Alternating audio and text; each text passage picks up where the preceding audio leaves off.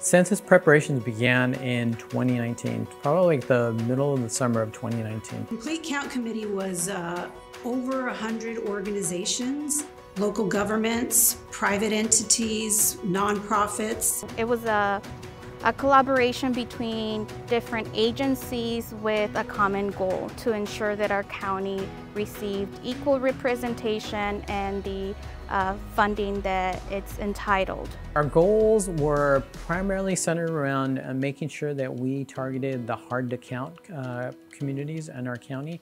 It's estimated that 17% of the population in our county is in this category of hard to count. And those included children 0 to 5, homeless individuals, seniors, those with physical disabilities, anyone that's really challenging to find.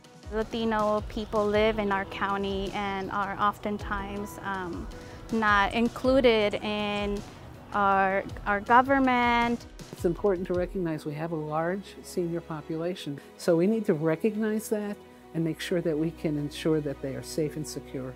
We had been working for months on this and we had everything ready to go. Everything you could imagine we had done, and the census launched on March 12th, and on March 13th classes were canceled at UCSB and there was a massive exodus of students. Of course, the stay-at-home order, big issue. First thing we had to do was cancel all of our outreach appointments. And that was really sad because, we had a lot planned through March and April. We really had to shift gears rather quickly and rapidly. So going back to doing sort of political campaigns that require phone banking, doing social media. We did Facebook Lives, we did a census caravan. We employed indigenous language speakers who have experience working as farm workers, so they know who to talk to and where to talk to. The caravans were fun. Sometimes when we with the city of Santa Barbara, we'd be driving along and all of a sudden just different members of the public, they're in our car caravan too and following us along the way and honking, so it was very fun.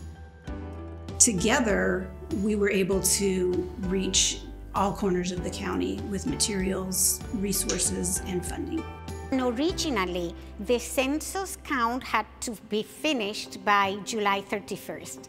You can imagine with all of this, it was moved to October 31st, then to September, then to October again, then to mid-October, and then one day within 48 hours, they said mid-October, and that's it. Not only being in the middle of the pandemic, but not really knowing when it was going to end, was a hard thing for us to adjust. When we started this work, I was hoping that if we went 3 to 5% over the last count, self-response rate, that we were going to do pretty well. Despite that we were in the middle of the pandemic, despite everything that we had heard at the local level, we were able to surpass our rate, and as of October 15, it was 71.8, so almost a 4-point increase. 71.8% is going to help us getting the funding for the programs that we need, make sure that we have representation, and our voices are heard. We think we really made a difference, because the numbers are going to count.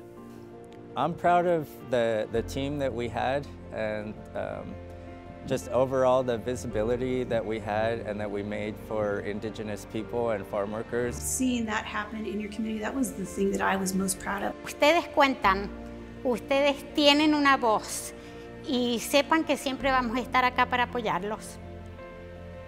The fact that we got 3.3 during a pandemic is like, wow, we did good.